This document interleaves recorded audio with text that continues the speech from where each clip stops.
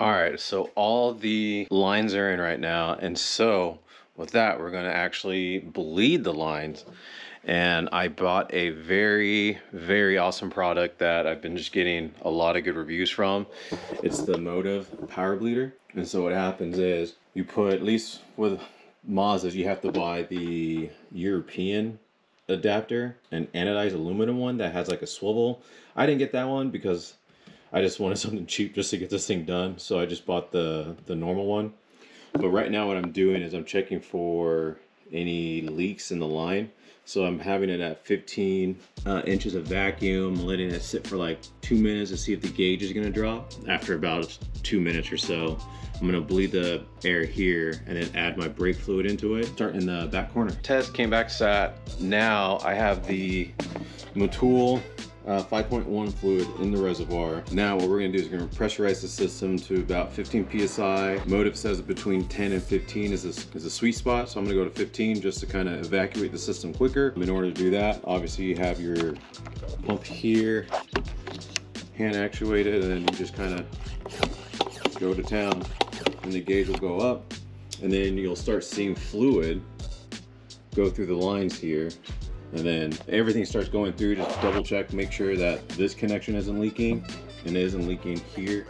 And you'll see the fluid build in the reservoir. And we'll go into the passenger rear, and I have another product that is going to speed this process up. I ended up picking up their Power Bleeder catch can. So it's pretty nice because it has a little lanyard to hook up to a lug or anything in there real well. So the system's under pressure. I have the hose hooked up to the bleeder screw right now.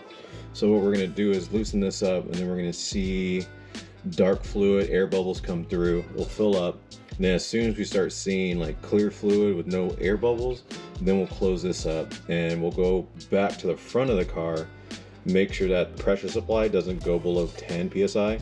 If it does, I'll have to pump it back up, but if everything's all good, then we'll go over to the driver's side rear.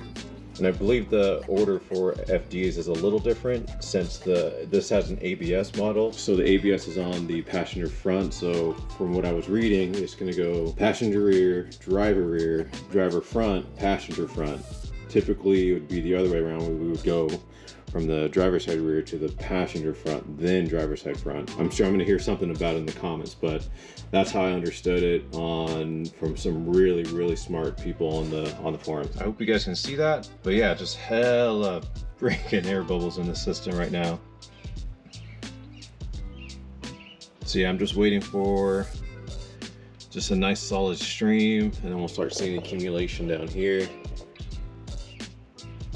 And then we'll move on to the driver's side rear. So I'm starting to see a trend here with how much pressure is being bled from each end.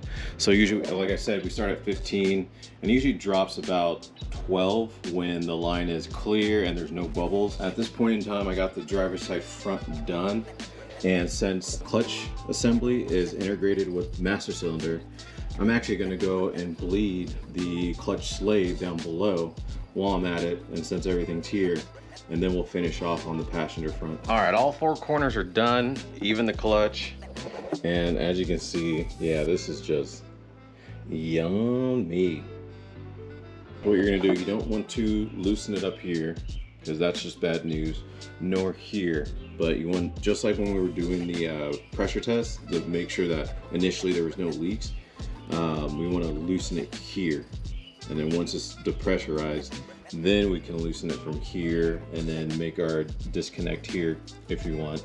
I'm probably gonna leave this together and just kind of coil it up around the canister, but be sure to have, you know, some microfibers around, because if this gets on your paint, it's game over. I'm gonna do that, and then the level on here is not max, so I'm gonna try to drain this out into one of the empty Motul bottles and then hit it on the max, and we will be done. Everything's all wrapped up, topped off the brake fluid reservoir. Don't mind the mess in here. There's some other things undergoing, maintenance items. Definitely stay tuned to see what is going on. That Motive Power Bleeder, I give that thing 2 thumbs up. That thing is freaking awesome. And it's so nice to be able to do this like by yourself and not having a miscommunication in the car with somebody pumping the pedal. It's just you in the car, get pressure, and you can go to all four corners and you're done within like 30 minutes. But with that being said, I will post the link of the product in the description. And again, if you guys liked what you saw, if you want any more clarification on it, let me know. That's pretty much it. Brake system's all done. Go for a test drive once I get everything all put back together. Make sure that the brake pedal feeling's really good, the clutch works.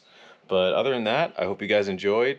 Definitely like, comment, subscribe, and I will see you guys next time.